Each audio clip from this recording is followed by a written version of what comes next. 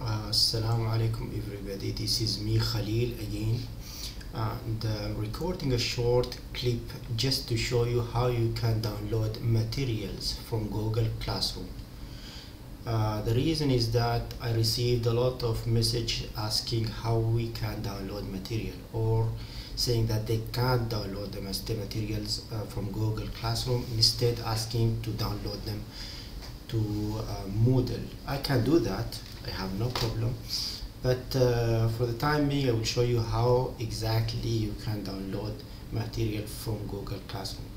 If the procedure I'm following in here does not work for you, let me please know. So what I will do, I just open a Chrome browser and log in to Google Classroom. Google Classroom, login.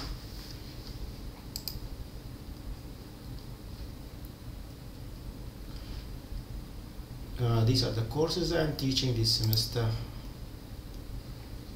If I go to courseworks, for example, let's choose introduction 2. I got some comments in here too saying they can't download this one.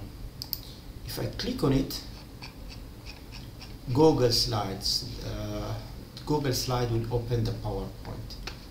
So there, the PowerPoint right now is opened using the Google Slides. How I can download it right now, there is only one option, which is the print option.